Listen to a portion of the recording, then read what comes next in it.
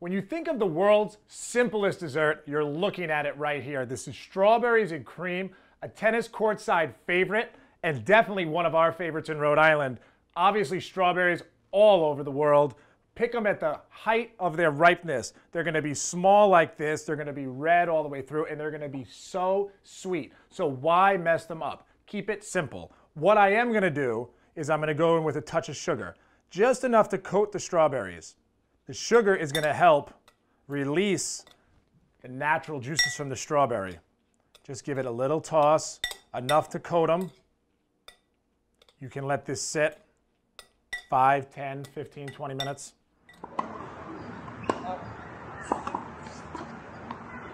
I've got my plate here, and I'm just gonna load up with these beautiful strawberries that I lightly toss with sugar. Simple culinary term. It's what you're doing is macerating the strawberries. It's tossing with that sugar, and you can even see the juices are starting to pour out of them already. It adds a beautiful sheen to them. And by not adding too much, you really don't taste the sugar at all.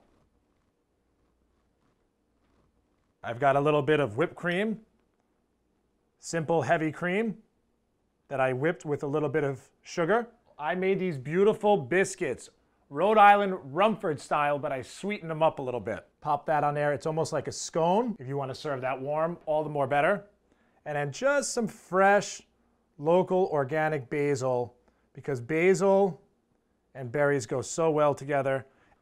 So whether it's farm stand love or 30 love, that's strawberries and cream done my style.